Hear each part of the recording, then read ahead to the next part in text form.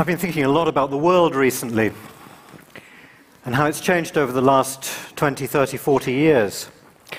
20 or 30 years ago, if a chicken caught a cold and sneezed and died in a remote village in East Asia, it would have been a tragedy for the chicken and its closest relatives, but I don't think there was much possibility of us fearing a global pandemic and the deaths of millions. 20 or 30 years ago, if a bank in North America lent too much money to some people who couldn't afford to pay it back, and the bank went bust, that was bad for the lender and bad for the borrower, but we didn't imagine it would bring the global economic system to its knees for nearly a decade. This is globalization. This is the miracle that has enabled us to transship our bodies and our minds and our words and our pictures and our ideas and our teaching and our learning around the planet ever faster and ever cheaper. It's brought a lot of bad stuff, like the stuff that I just described, but it's also brought a lot of good stuff. A lot of us are not aware of the extraordinary successes of the Millennium Development Goals, several of which have achieved their targets long before the due date. That proves that this species of humanity is capable of achieving extraordinary progress if it really acts together and it really tries hard. But if I had to put it in a nutshell these days, I sort of feel that globalization has taken us by surprise, and we've been slow to respond to it. If you look at the downside of globalization, it really does seem to be sometimes overwhelming. All of the grand challenges that we face today, like climate change and human rights and demographics and terrorism and pandemics and narco-trafficking and human slavery and species loss, I could go on. We're not making an awful lot of progress against an awful lot of those challenges. So in a nutshell, that's the challenge that we all face today at this interesting point in history. That's clearly what we've got to do next. We've somehow got to get our act together, and we've got to figure out how to globalize the solutions better so that we don't simply become a species which is the victim of the globalization of problems. Why are we so slow at achieving these advances? What's the reason for it? Well, there are, of course, a number of reasons, but perhaps the primary reason is because we're still organized as a species in the same way that we were organized 200 or 300 years ago. There's one superpower left on the planet, and that is the 7 billion people, the 7 billion of us who caused all these problems, the same 7 billion, by the way, who will resolve them all. But how are those 7 billion organized? They're still organized in 200 or so nation-states, and the nations have governments that make rules and cause us to behave in certain ways. And that's a pretty efficient system. But the problem is that the way that those laws are made and the way those governments think is absolutely wrong for the solution of global problems, because it all looks inwards. The politicians that we elect and the politicians we don't elect, on the whole, have minds that microscope. They don't have minds that telescope. They look in. They pretend, they behave as if they believed that every country was an island that existed quite happily independently of all the others on its own little planet in its own little solar system. This is the problem. Countries competing against each other, countries fighting against each other. This week, as any week you care to look at, you'll find people actually trying to kill each other from country to country. But even when that's not going on, there's competition between countries, each one trying to shaft the next. This is clearly not a good arrangement. We clearly need to change it. We clearly need to find ways of encouraging countries to start working together a little bit better. And why won't they do that? Why is it that our leaders still persist in looking inwards? Well, the first and most obvious reason is because that's what we ask them to do. That's what we tell them to do.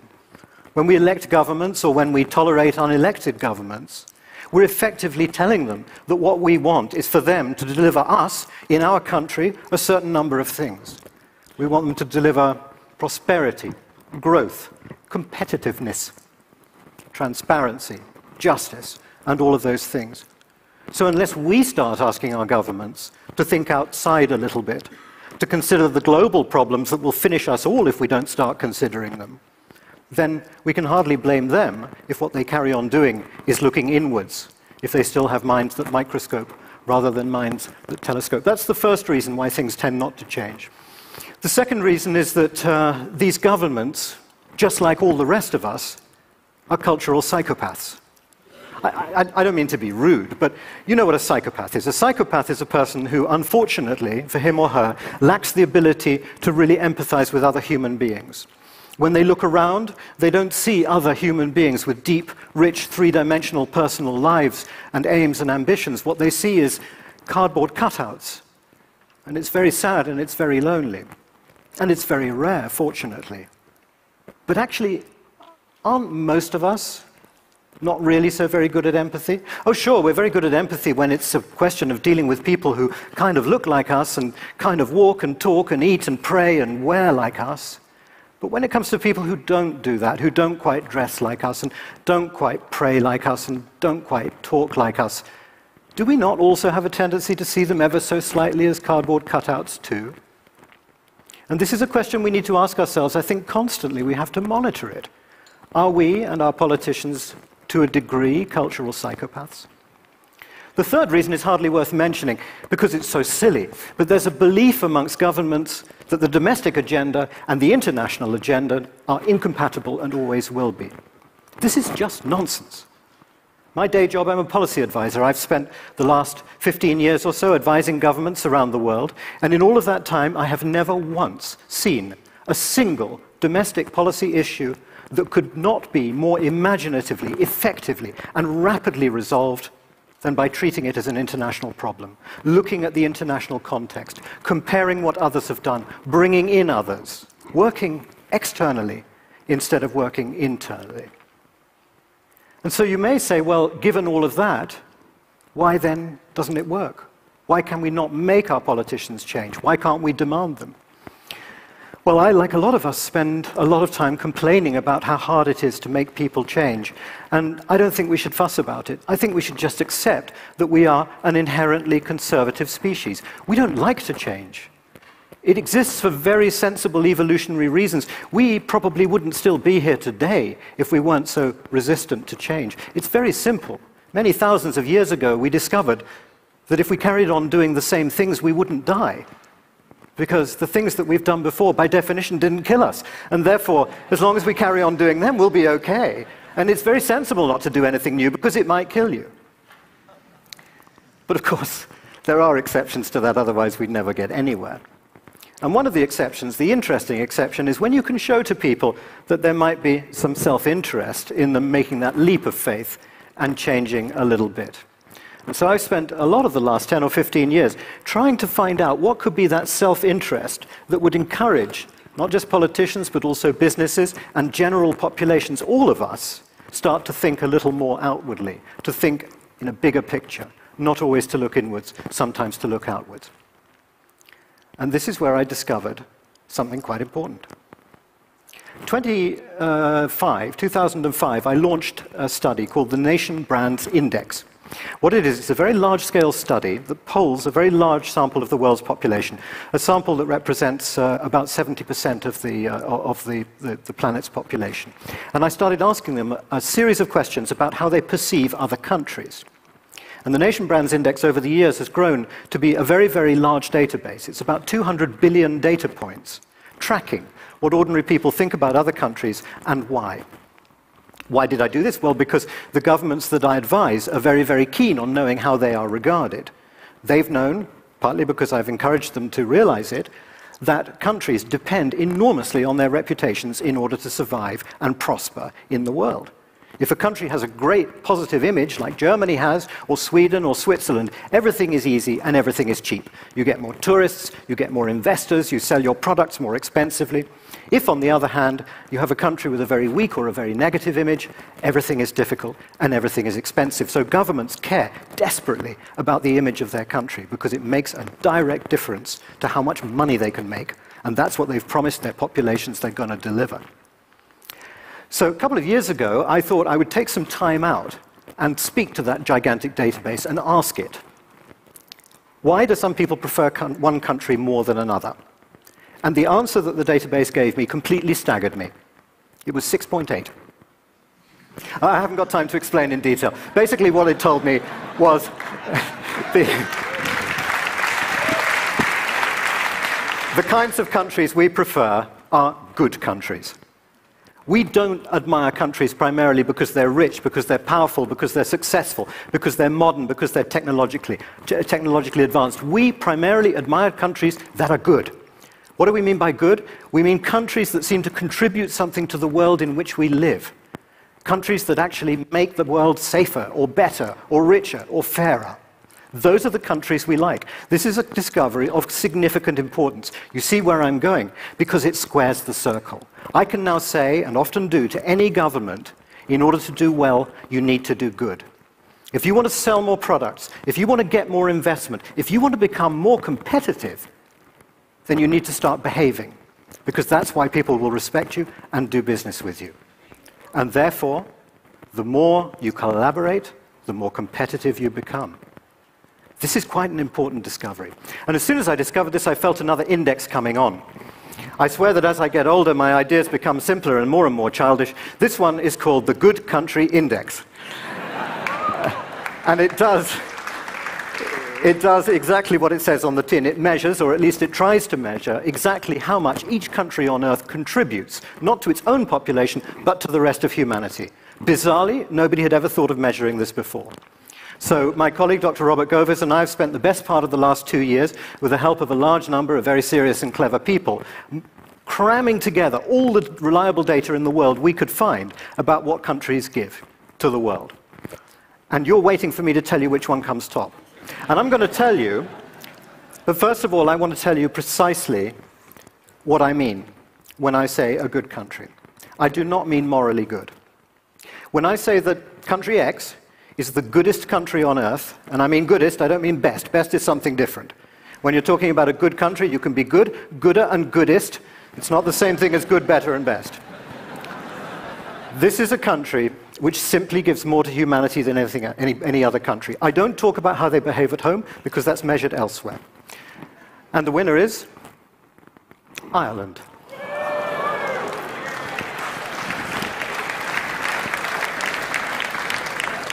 According to the data here, no country on Earth, per head of population, per dollar of GDP, contributes more to the world that we live in than Ireland. What does this mean? This means that as we go to sleep at night, all of us, in the last 15 seconds before we drift off to sleep, our final thought should be, God damn it, I'm glad that Ireland exists. And that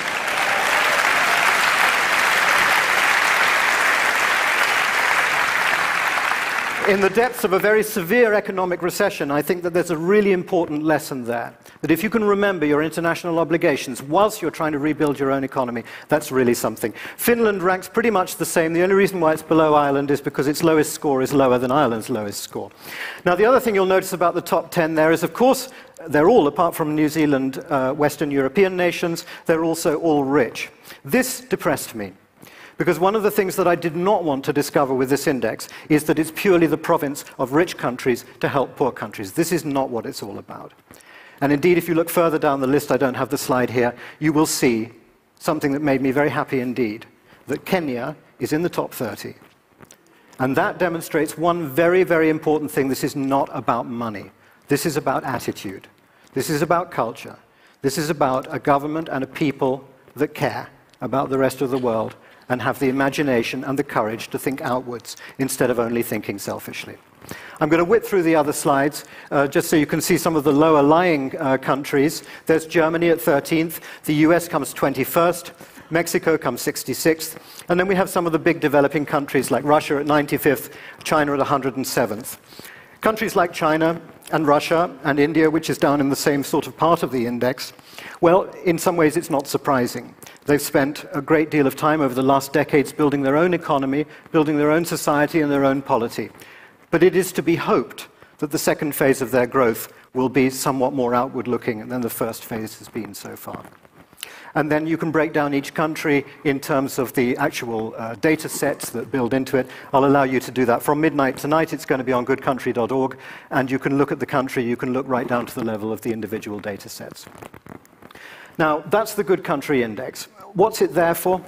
Well, it's there really because I want to try to introduce this word, or reintroduce this word, into the discourse.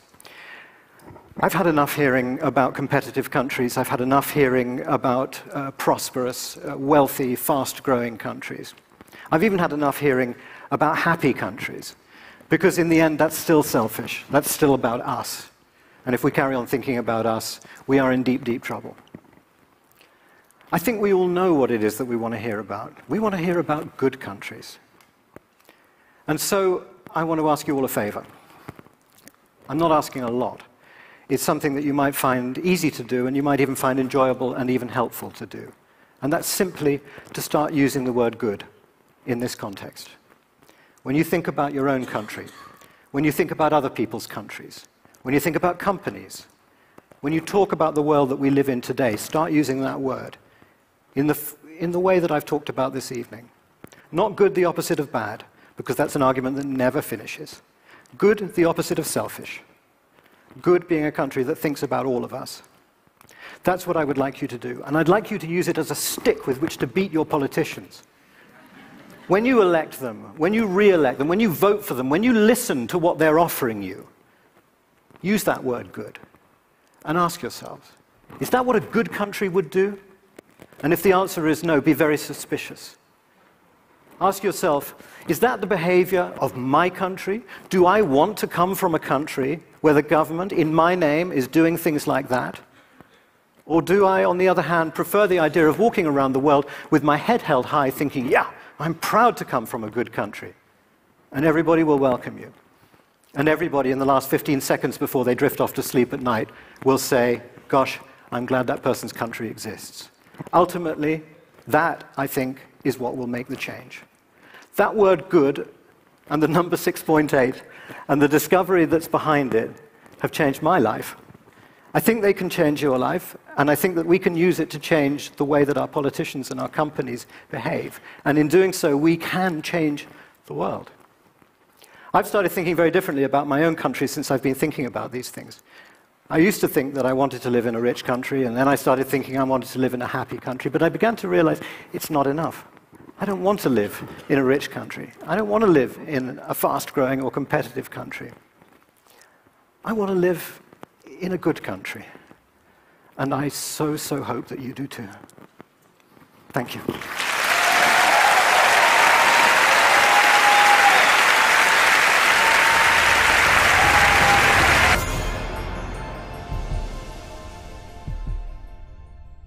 The extraordinary successes of the Millennium Development Goals, several of which have achieved their targets long before the due date. That proves that this species of humanity is capable of achieving extraordinary progress if it really acts together and it really tries hard. But if I had to put it in a nutshell these days, I sort of feel that globalization has taken us by surprise, and we've been slow to respond to it. If you look at the downside of globalization, it really does seem to be sometimes overwhelming. All of the grand challenges that we face today, like climate change and human rights and demographics and terrorism and pandemics and narco-trafficking and human slavery and species loss, I could go on. We're not making an awful lot of progress against an awful lot of those challenges. So in a nutshell, that's the challenge that we all face today at this interesting point in history. That's clearly what we've got to do next. We've somehow got to get our act together, and we've got to figure out how to globalize the solutions better so that we don't simply become a species which is the victim of the globalization of problems. Why are we so slow at achieving these advances? What's the reason for it?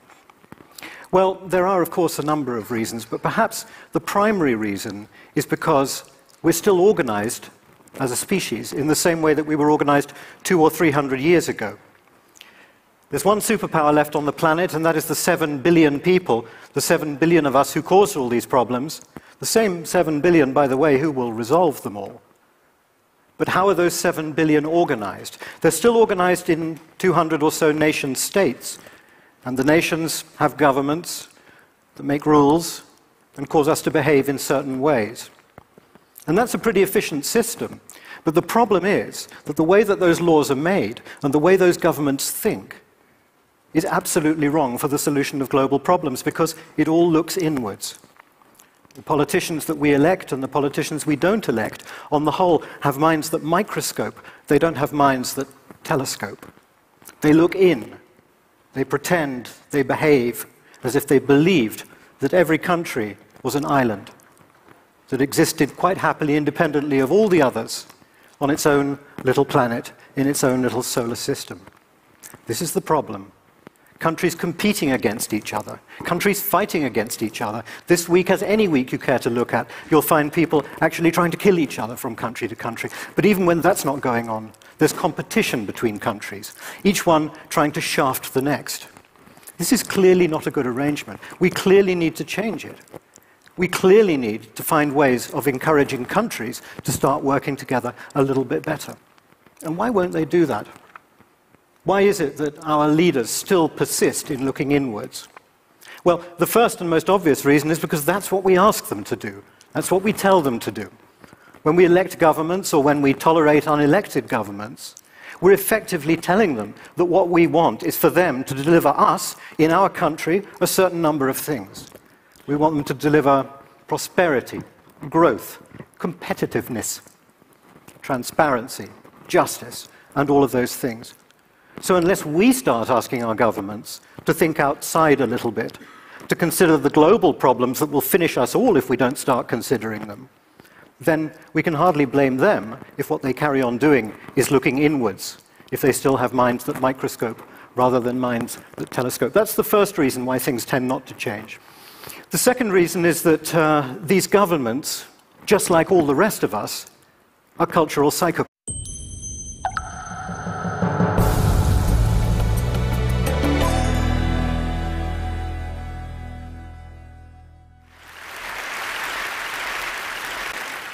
I've been thinking a lot about the world recently and how it's changed over the last 20, 30, 40 years. 20 or 30 years ago, if a chicken caught a cold and sneezed and died in a remote village in East Asia, it would have been a tragedy for the chicken and its closest relatives, but I don't think there was much possibility of us fearing a global pandemic and the deaths of millions. 20 or 30 years ago, if a bank in North America lent too much money to some people who couldn't afford to pay it back, and the bank went bust, that was bad for the lender and bad for the borrower, but we didn't imagine it would bring the global economic system to its knees for nearly a decade. This is globalization. This is the miracle that has enabled us to transship our bodies and our minds and our words and our pictures and our ideas and our teaching and our learning around the planet ever faster and ever cheaper. It's brought a lot of bad stuff, like the stuff that I just described, but it's also brought a lot of good stuff.